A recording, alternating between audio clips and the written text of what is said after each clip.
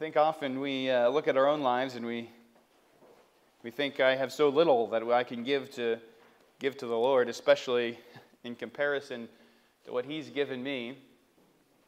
And I think at those times we should be reminded of the parable of the talents, where the Lord gave to His servants in the parable different talents. They didn't all get the same amount. One of them got 10 talents, another was 5, another was 1. And yet they were all to be faithful until the Lord returned. And I think we should also examine our hearts and not say, how much has God given me to serve and to use Him, but am I using what He's given me for His service? And that's really the subject of our study today. We're looking at the book of Luke chapter 1. Luke chapter 1, if you'd open there in your Bibles and follow along, we often will begin a sermon by reading just one verse and then expanding into the context, or maybe sometimes we'll read a whole passage and then go back through it verse by verse. But today I'd like to give you a little context before we begin in the Gospel according to Luke. Now you'll see there, probably in your Bible, before the chapter 1 of Luke, you'll probably see a title that says, The Gospel according to Luke. Now those words were not written by Luke. Someone else wrote those in later. And what Luke how he begins his Gospel is in verse 1, for as much as many have taken in hand to set forth in order a declaration, and so on. We'll examine those words in just a minute, but in order to understand what's going on, I think we need to examine at least 3 people in this passage. The first one is going to be Luke, the second one is going to be a man named Theophilus, and the third one is a man named Zachariah. Now, before we do that, we've got to start with Luke. How do we know that Luke wrote this gospel? Because he didn't put his name on it. He writes and speaks about himself. He talks about how he's writing to a man named Theophilus, but he didn't put his name in the gospel. In fact, it says in the book of Acts that it is a sequel to the book of Luke. If you look at Acts chapter 1, it says, The former treatise have I made unto thee, O Theophilus. And we see here in verse 3 that this book of Luke was written to Theophilus. So you have Acts as a sequel to Luke, written by the same person, but in the book of Acts we also do not have the name of Luke. How do we know that Luke wrote it? Well, it's because the people who knew Luke, all the way back in the 1st century, we have people who would have known Luke wrote about how Luke wrote this gospel. So we are very sure, not because it's some tradition that's been handed down, but because we have historical records of people as early as those who knew Luke themselves, who said that Luke wrote it, and no one ever said, no, he didn't. Not a single historical record that challenged that. Is very clear then that Luke wrote the letter. It's also fairly clear that Luke had to, even if we didn't have that attestation, it's also fairly clear that the book of Acts was written by Luke, because it's written by someone, according to Acts chapter 16, who was with Paul for his missionary journey. Now, this is a very important fact about Luke. Luke traveled with the Apostle Paul, at least starting in Acts 16. When he begins to go into Macedonia, it says, when Paul had a vision saying from the Macedonians saying, come over and help us, it says that we endeavored to go. Meaning Luke is now including himself as one who is traveling with Paul and endeavoring to go to Macedonia. We don't know when he started traveling with Paul, but it had to be at least by that point in Paul's ministry. So then we know that Luke was a traveler with Paul. We can see this in a couple places. Look at, if you will, with me at the Colossians chapter 4. Here's the 2 times. I'm going to start with one in Colossians, and I'll take you to the other in a moment. But in Colossians, we see the first of the 2 times that the name Luke is used in the Bible. Colossians gives us his name in chapter 4, as Paul is concluding the epistle to the Colossians. This is probably earlier in Paul's ministry. But in chapter 4, verse 14, it says, we'll start in verse 12, actually. Epaphras, Paul writes, who is one of you, a servant of Christ, saluteth you, always laboring fervently for you in prayers, that ye may stand perfect and complete in all the will of God. For I bear him record that he hath a great zeal for you, and them that are in Laodicea, and then in Hierapolis.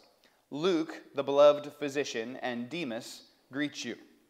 Now, Paul is writing to the Colossians, and the Colossians are being told by Paul that as he's writing, with him are a couple people, Epaphras and Luke and Demas. Now later, Paul writes about how Demas forsook him, having loved this present world, but Epaphras and Luke are never said to have forsaken him.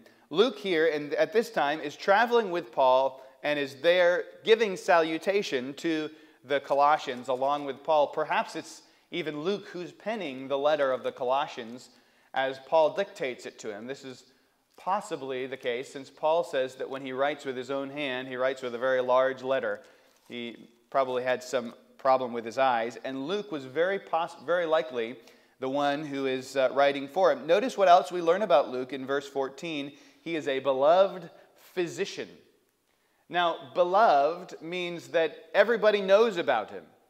Luke is the beloved physician. People know about Luke. You know Luke, he's saying to the Colossians. Of course you know Luke. Everybody knows who Luke is, probably because of Luke's gospel, as we will examine momentarily. But he's beloved and he's a physician.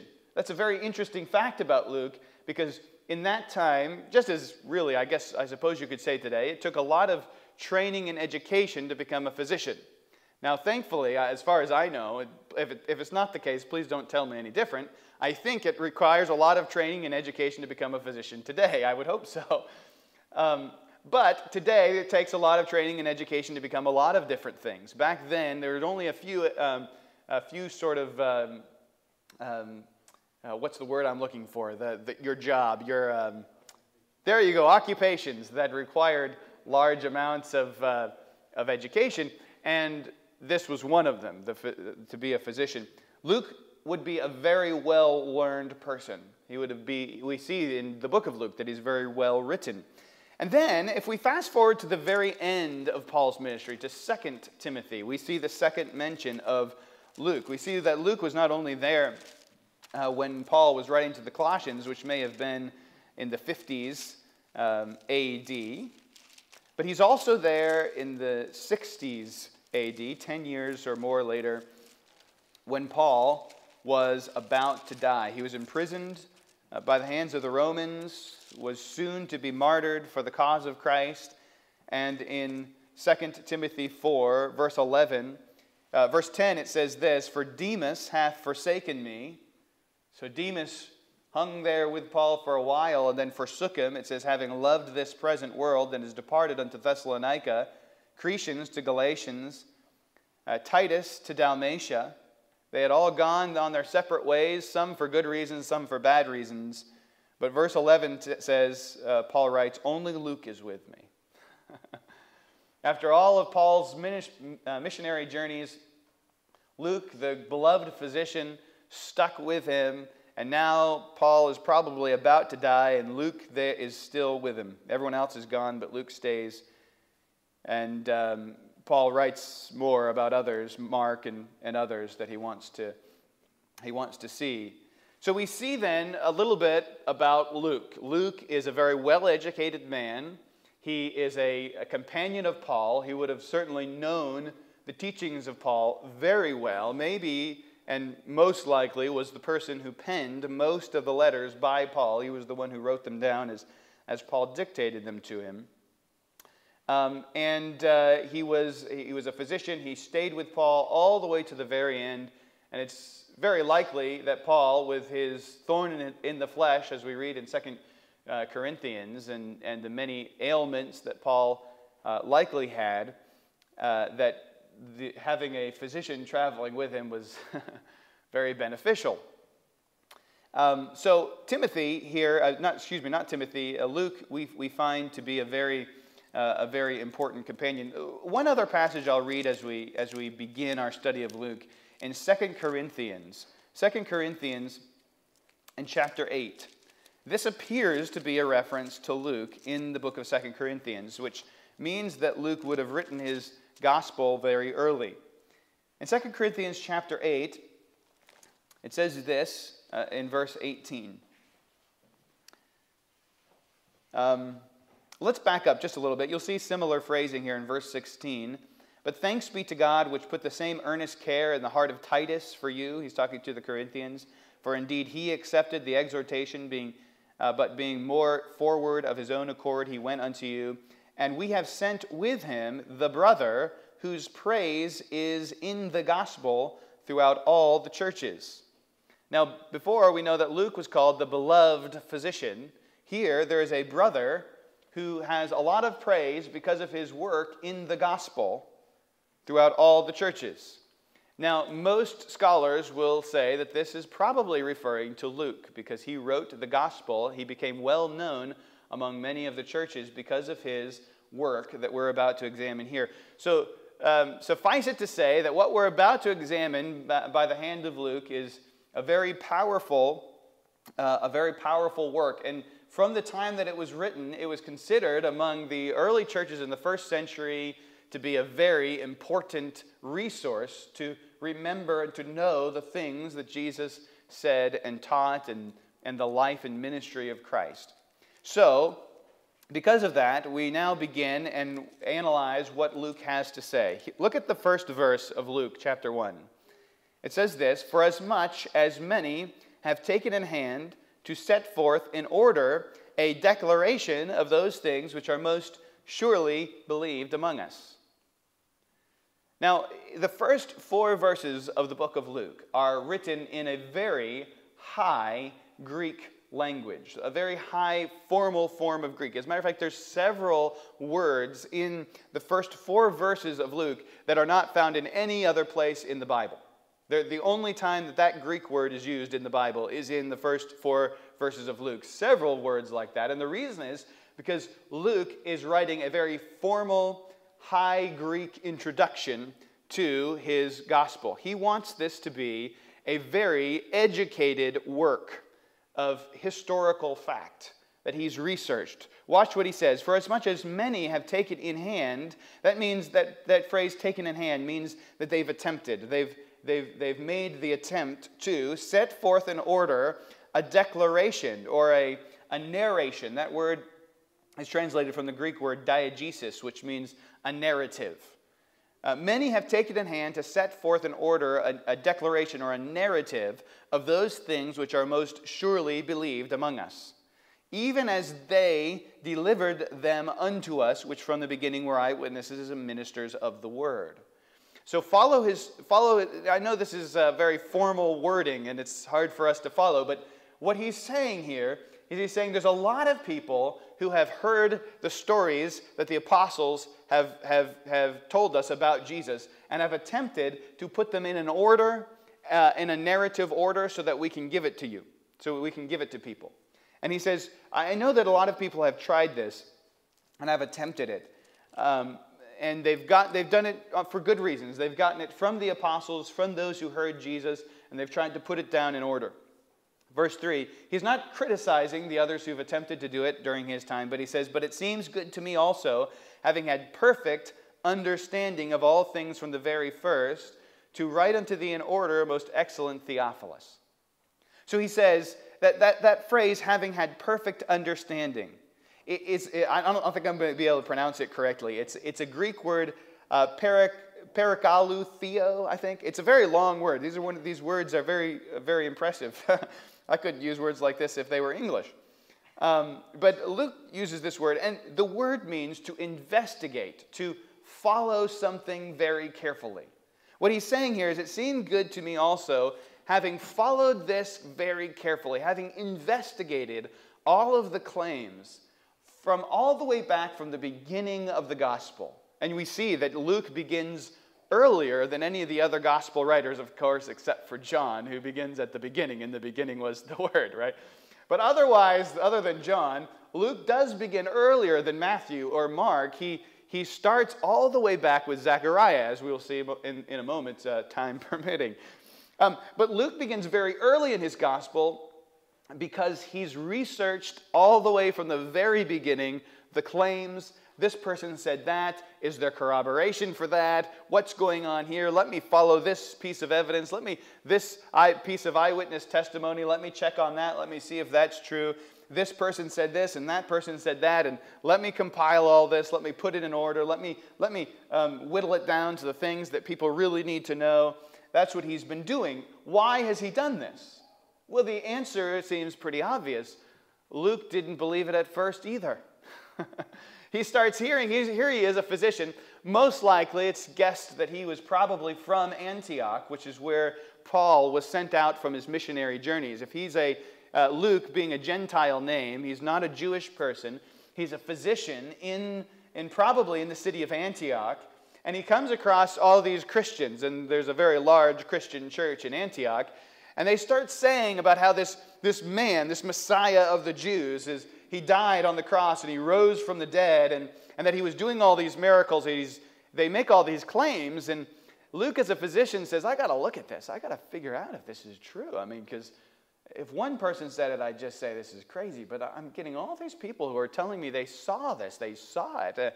I can't just dismiss this because I don't want to believe it. There's got to be something to this. So he begins to examine all of this evidence for himself. And now he comes across this man who we'll discuss in a moment, Theophilus. And he says, it seemed good to me, Theophilus, to write to you the things I've already investigated. I had to investigate them myself. I didn't just believe them. I didn't just say, well, that must be true. Let me just jump on that bandwagon and die for it because people are getting put to death for this. No, when people told me this was true, I said, I've got to figure out, is that really true? And so he did. He says, I've carefully investigated, I've followed, I've had perfect understanding of all things from the first. Luke was a scholar. As a matter of fact, historians have looked at Luke's gospel and have said, this is one of the highest order of historical documents that we can find from this time anywhere. I mean, his statements of fact are not only true. I forget the exact statement. There's several well-known statements about how historians look at the book of Luke. But they say this is very true history, what he writes. It's very clear that he's very specific and careful about it. Now, he says this to a man named Theophilus. So we see Luke's goal is to provide evidence, facts that he has evidenced, that he's researched, that he's looked into. He's providing eyewitness testimony, and he's doing it to a man named Theophilus. Now, what do we know about Theophilus? Well, I wish we knew a lot more. We don't know as much as I wish we knew, but Theophilus, his name means a lover of God or a friend of God. Theo, meaning God, and Philos, from the same word we get Philadelphia from, a brotherly sort of love, a friendship with God. Now, Theophilus may have had this name from a child. This is a Greek wording. It's not some sort of Hebrew name, so it might have been that his mother, maybe an unbeliever, named him Theophilus because he was to be a friend of one of the gods. You know, it's possible. But it's more likely, most have suggested, that this is probably a name that he's taken since he's become a Christian. Now, it may be that Theophilus is a Christian. It may be that he's not a Christian. We're not sure. But either way, Luke wants to disciple him in the faith. Whether he is or isn't a Christian yet, he wants him to either become a Christian or to become a better Christian. It says here, I wanted to write unto thee in order, most excellent Theophilus. Now, this phrase, most excellent, is used in the book of Acts by Luke. But it's a recording. He's recording what the Jews say to, I believe it was King Agrippa. And so we know that the phrase most excellent in Greek is definitely referring to a person of very high importance. Here, Theophilus must have been maybe a governor, maybe some political person in some place of political authority or power. Whoever he is, the phrase most excellent tells us that he's of higher status. Now, understand what Luke is doing here. He's seeing an opportunity to evangelize Theophilus, either to evangelize or disciple him. Evangelism meaning to bring him to faith in Christ, or discipling meaning to cause his faith in Christ to grow and his understanding to be greater. Why does Luke see such an opportunity to evangelize or to disciple Theophilus? Because Luke is put in a position to uniquely be able to speak to someone of high rank who's looking for intelligent, well thought through, investigated arguments. Now, most of the apostles were not highly educated people. They were right. I mean, they were passing on eyewitness testimony. But of the apostles, really the only one who was very educated was Paul. And Paul was educated as a Pharisee, as this Jewish Pharisee.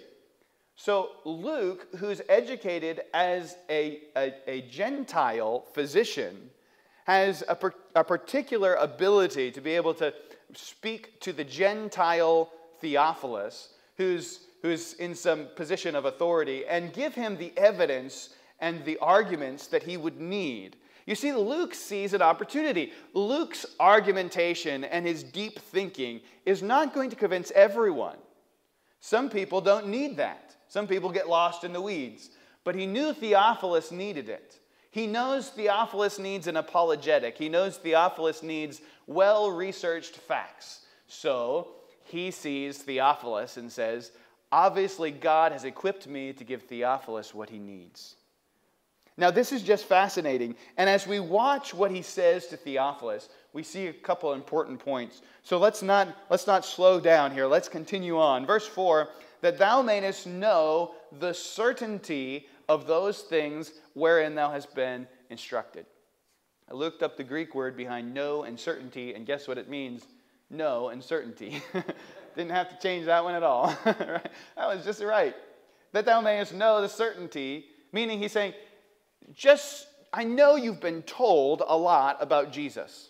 I want you to know the things that are absolutely certain because I've researched them. I've found testimony here. I've looked to see if there's corroboration. Well, who's here? Well, you said someone else was there? Who else was there? Okay, I'm going to go ask that person to see if that person was there and if they're going to say the same thing that you said to make sure that we can compare these accounts. Paul was encouraged his listeners to do this. Remember in Acts 17 when Paul goes to the city of Berea and he preaches to the Jewish people in the synagogue at Berea, and the Jewish people in the synagogue, they don't accept or reject what Paul says. They said, okay, that's an interesting teaching, Paul. Let's go look it up in the Old Testament, and we'll come back to you after we've studied it out. They go to the Old Testament, they look it up, and Luke writes in the book of Acts, they were more noble than those in Thessalonica because they searched the Scriptures whether those things were so. Look at, if you will, at the book of 1 Corinthians. 1 Corinthians 15. This is how Paul operated and no doubt was very attractive to Luke, who was a scholarly researcher. In 1 Corinthians 15, Paul says this to the Corinthians as a foundation to argue against the false doctrine that some were teaching in Corinth, that there was no resurrection of the dead. He says this in verse 1, moreover, brethren, I declare unto you the gospel, which I preached unto you, wherein also ye have received, and wherein ye stand, by which also ye are saved, if ye keep in memory what I preached unto you, unless ye have believed in vain.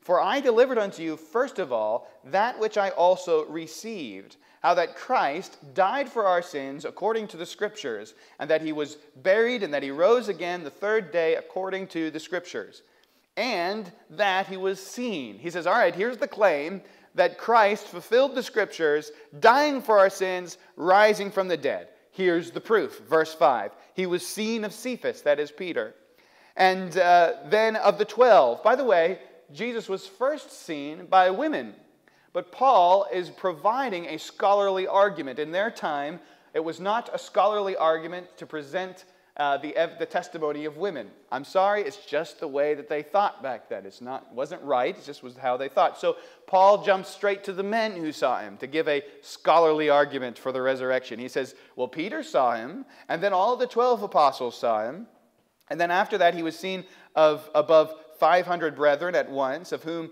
the greater part remain unto this present, but some are fallen asleep. Notice he says there was 500 people that saw him all at once, and he's important. It's very important to Paul that he mentions that the greater part of them are still alive. Why is he saying that? What does that matter? Well, so that you can go check it up. So you can go ask them, you can go talk to them, you can find out who was there, and then you go talk to, who else was there? All right, go talk to that person.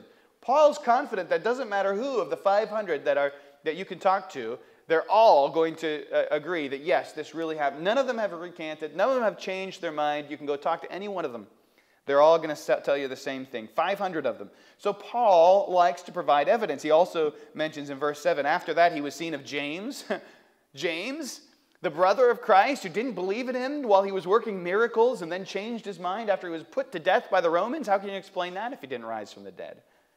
James. Then, last of all, he was seen of me. I, who was a Pharisee, who wanted to kill Christians after they started claiming that Jesus rose from the dead. And then all of a sudden I started believing that Jesus rose from the dead? Explain that.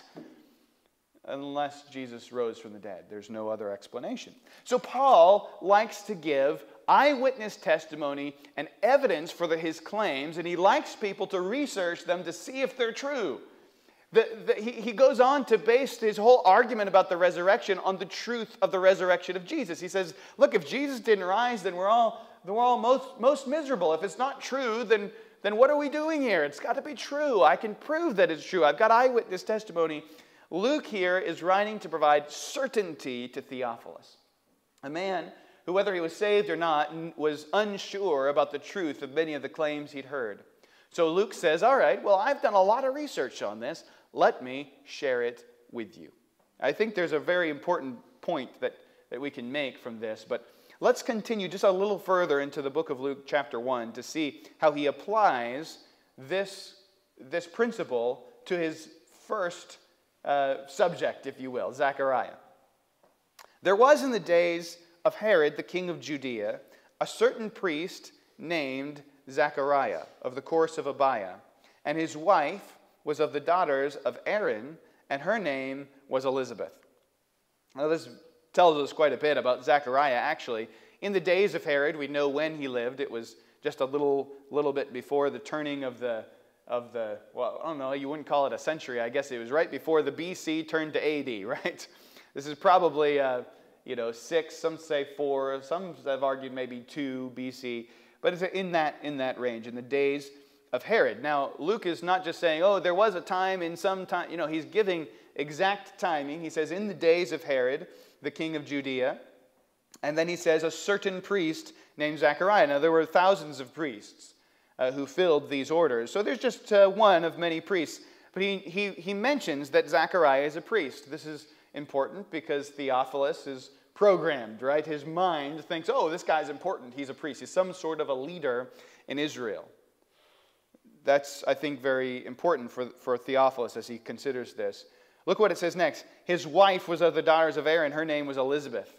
Now, that was very important to mention because Elizabeth, her name was a Greek, it's sort of translated into Greek, but it was the same name as Aaron's wife's name in the Old Testament, meaning like she was named after Aaron's wife. Like she's very important. She's also, the Levites could have married someone who wasn't a Levite, but here is Zachariah, a Levite who married another Levite, so they're one and the same. They're both together on this. Verse 6, they were both righteous before God. Now we know according to Romans 3:22, certainly Luke would have agreed with Romans 3:22 that the righteousness of God is by faith of Jesus Christ, which means they were faithful people. They were both righteous before God, walking in all the commandments and ordinances of the Lord blameless, and they had no child. Oh no! You see, the Jewish people of the time, you can look at ancient writings like the Mishnah and these types of things. They talk about how you know if God has cursed you, if God is angry with you. And one of the ways you know that God is angry at you is if you have no children. I mean, the barren womb was a surefire way to know you'd done something to anger God. They had no child because that Elizabeth was barren, and they were both now well stricken in years. They passed the age. They've passed the window, even if she wasn't barren. It was too late. So they had this great privilege. Look what it says in verse 8. It came to pass that while he executed the priest's office before God in the order of his course. He was privileged to be a priest, but probably looked down upon very much by the rest of the priests because his wife was barren. Verse 9, according to the custom of the priest's office, his lot was to burn incense when he went into the temple of the Lord. Now, Zachariah was in the course of Abiah. There were 12 courses of the priests, 24 courses of the priests, and they would each minister 2 weeks out of the year. 2 weeks out of the year. So you'd have the course of Abaya would minister for 1 week. If I'm not mistaken, it was somewhere in the early spring or late winter, and then another week in the fall. And so they would have these 2 weeks spread apart by about 6 months, and they would go and minister. All the course of Abaya would go fulfill the priestly duties for that week. So they would come, and it was his turn. They were fulfilling the priestly duties. They would mostly be slaughtering animals and sacrificing them on the altar and crowd control of people bringing in the animals and this stuff. But maybe once in a lifetime, a priest would actually get the honor of going into the temple and actually taking coals from off the altar and going inside of the temple and taking those coals and putting them on the altar of incense. From the altar outside where they were slaying the animals, they would take the coals inside of the temple. The altar of incense was inside of the temple, and inside of the temple they would put the coals in the altar of incense and burn incense to represent the prayers of God's people.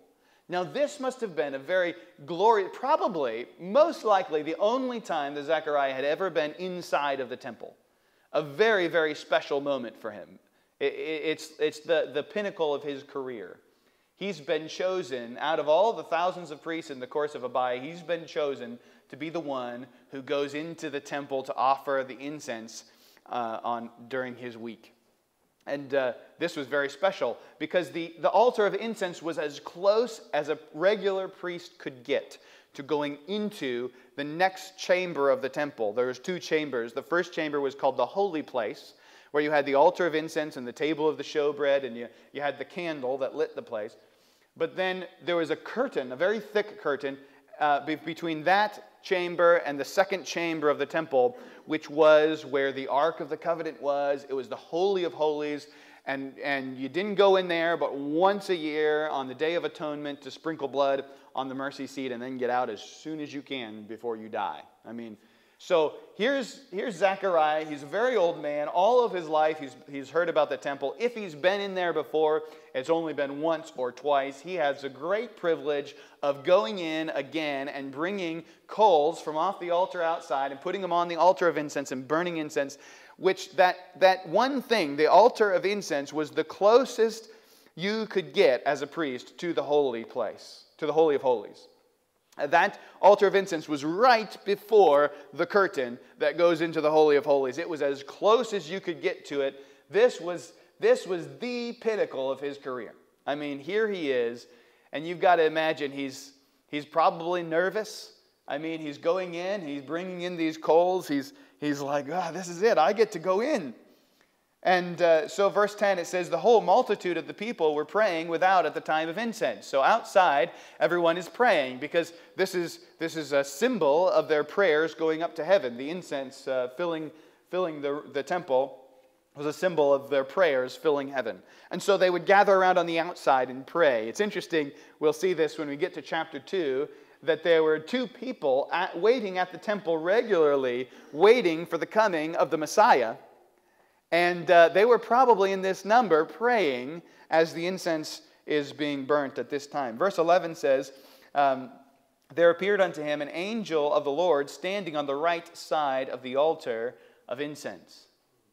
Now, this is a magnificent moment for Zachariah. I mean, now, someone might say, well, how does he know this isn't some sort of a demon? Or so how does he know that this is true?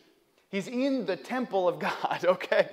If you go any further in the temple, you're dead because of the Holy of Holies. He knows what this is. You know, all of a sudden, out of nowhere, appears an angel next to the altar of incense. And when Zachariah saw him, he was troubled, and fear fell upon him. That word fear comes from the Greek word phobos. You've heard of that. The phobia, anyone have a phobia here? That's where where our word phobia comes from. It means panic, terror. He sees the angel Gabriel, as he'll announce himself in a moment, and he's panicked. He's terrified. He knows that this is an angel, right? Now, some people say, well, he probably had 1,000 eyes and 10 wings, and he probably looked. No, it's not what, according to the book of Daniel, the angel Gabriel has the appearance of a man. He looks like a human, according to Daniel chapter 8, verse 16. You'll see that. So he looks like a man, but maybe he's glowing, or maybe it's just the fact that he appears out of nowhere. Either way, Zachariah knows it's an angel. He's scared to death, because what would an angel be doing in the temple unless he's done something wrong? Has he done something wrong? If he burns the fire the wrong way. Listen, in the Old Testament, there were two men who were the sons of Aaron who went in and burnt incense in the temple, but they were drunk when they did it, or at least that's what we can infer. Because when they went in, they weren't purified, they weren't holy, and God sent fire and burned them up. They're dead. Zechariah knows this, so this is why he's been very, very careful, I'm sure, up until this moment. Make sure I put the coals in the right place. Make sure I'm purified being in the temple. Make sure I'm righteous. And all of a sudden an angel appears. Uh-oh, did I do something wrong? What in the world's going on? Verse 13, but the angel said unto him, fear not, Zechariah, for thy prayer is heard, and thy wife Elizabeth shall bear thee a son. Now, he's coming to answer Zechariah's prayer. The phrase, thy prayer is heard, really has the connotation of a long-standing prayer. I doubt that Zechariah prayed this a few minutes before he walked into the temple. I doubt that he prayed it in the last couple days or the last couple years, because she was barren and they were past that time. Estimations are he was probably 60, 70, or 80 years old. I mean, he's not having kids, neither is his wife. All right? So this is an old prayer. But he says, I'm here to answer your prayer.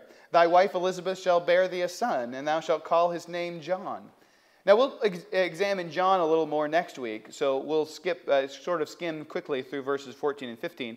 Thou shalt have joy and gladness, and many shall rejoice at his birth, for he shall be great in the sight of the Lord, and shall drink neither wine nor strong drink, and he shall be filled with the Holy Ghost even from his mother's womb. And many of the children of Israel shall he turn to the Lord their God, and he shall go before them in the spirit and power of Elias, to turn the hearts of the fathers to the children, and the disobedient to the wisdom of the just, to make ready a people prepared for the Lord. And Zechariah said unto the angel, whereby shall I know this? Zechariah, you're standing in the temple of God, speaking to the angel Gabriel. What are you talking about, whereby shall I know this? It's like, how do I know this for sure? What more do you want, Zechariah? Excuse me, you just saw an angel show up beside the altar of incense as you're offering incense of prayers, and he says, hey, I'm here because of your prayers. By the way, you're going to have a son. And Zechariah says, how can I be sure that I'm going to have a son? For I am an old man, and my wife, she's pretty old too. And my wife well stricken in years. The angel answering said unto him, I am Gabriel that stand in the presence of God. Gabriel hasn't showed up for about 600 years almost.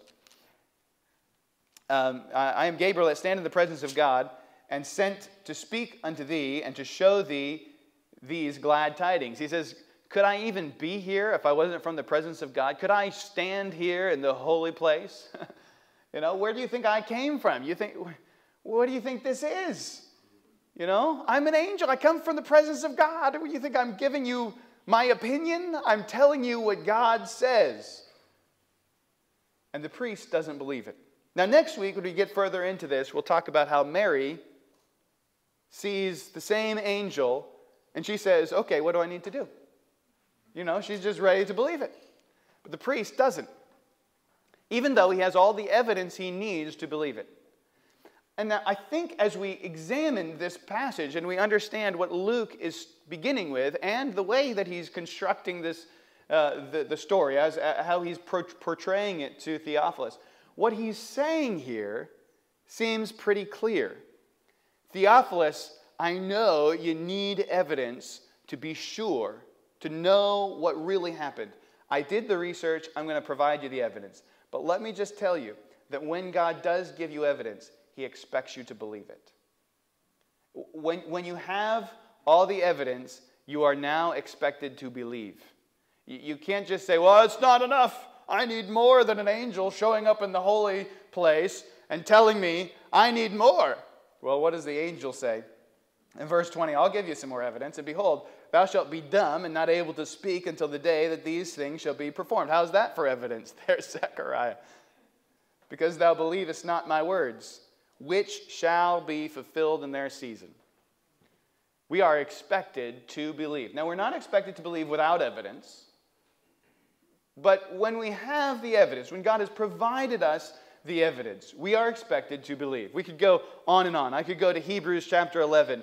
Faith is the evidence of things hoped for. Faith is the substance of things hoped for, the evidence of things not seen. What does that have to do? What does that mean? Well, he goes on to list the faith of others who were proven to be correct, so their faith is evidence for us to have faith. You see that their faith is substance for us to believe. Because we can look back at others who had faith and God blessed them for it. Now we know that we should have faith, right? So faith is not evidence in that we just have blind faith and we just believe whatever we want to believe. You know, that's the same reason that Mormons are wrong. Is the same reason that Muslims are wrong. They have faith in nothing, in false things. We don't believe in false things, but rather we have faith in evidence. That's why in 1 Corinthians 11 we see Paul giving evidence. Look even in the book of Judges. We won't go there today, but in the book of Judges, so what was it that Gideon says, hey, I need some evidence. And God doesn't say, no, I won't give you evidence. He gives him evidence. He places out a fleece, and the fleece is dry when Gideon asks for it to be dry the next day, or wet when he asked it to be wet the next day. I think I got those backwards. I think it was wet first and then dry. But either way, God does provide the evidence. God wants us to believe on the basis of evidence, but He's given us evidence. Look at Psalm 19. The heavens declare the glory of God. You can't walk outside without seeing evidence for the truth of Scripture. It's everywhere we look. God is not saying, I want you to close your eyes and believe just because so-and-so said so. He's saying, I'm giving you evidence. Now look at it and believe it. You are on the jury, if you will. You've been presented the evidence. It's now your turn to go believe it. Believe it. And Zachariah, who had all the evidence, who should have known at least the Old Testament prophecies, he should have known that it was time for the Messiah to show up. He should have known what was being said about the prophecy of John being the Elijah that came before the Messiah. He should have known all of this stuff. All of this should have been very, very clear to him. But instead, he defaults to a place of unbelief, even though he's faced with mountains of evidence for the truth of what's being told to him. Luke, I think, is hinting at something to Theophilus. Theophilus, I'm going to give you mountains of evidence for the truth of the gospel. But then it's going to be your job to believe it. And it's your job to do your research, look at this evidence, and come to the right conclusion.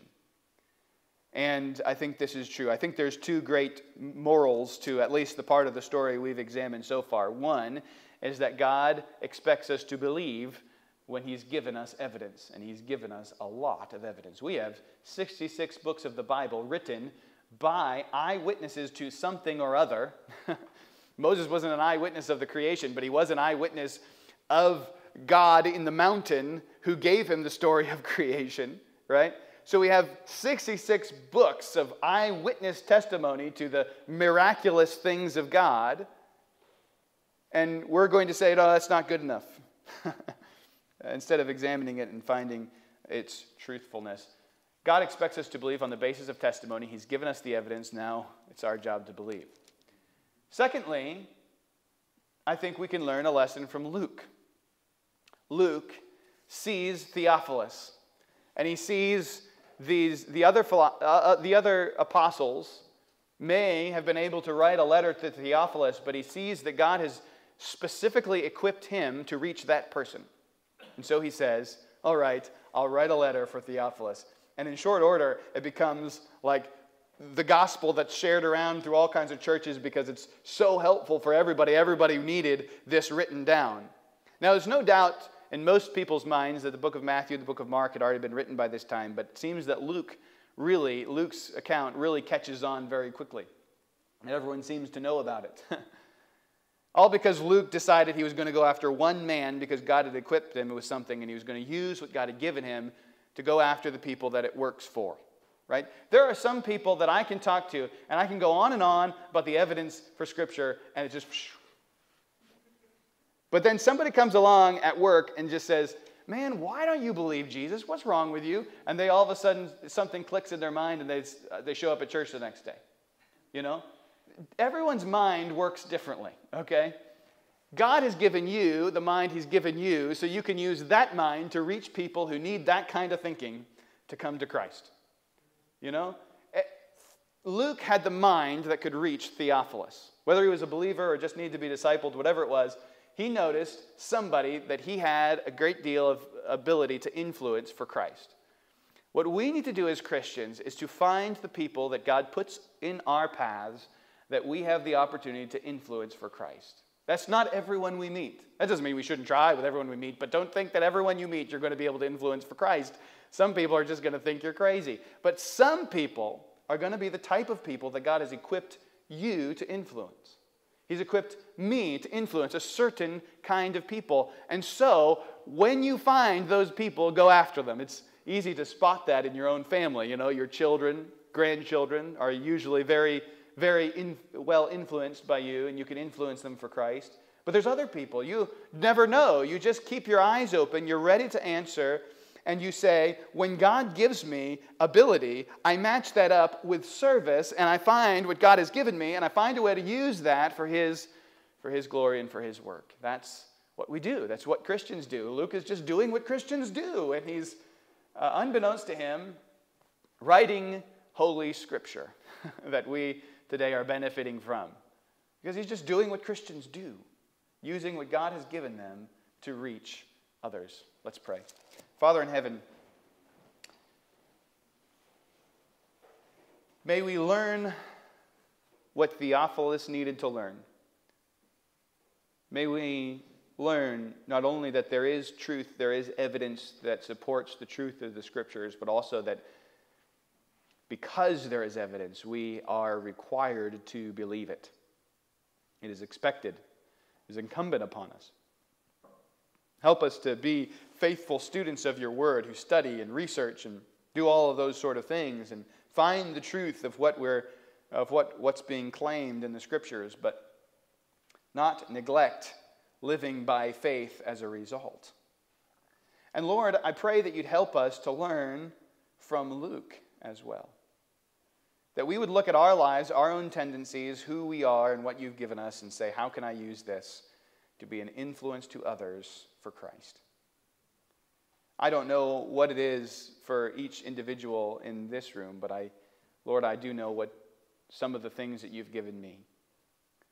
And I pray that you'd help me to be faithfully using them to influence others for Christ. And I pray these things in Jesus' name.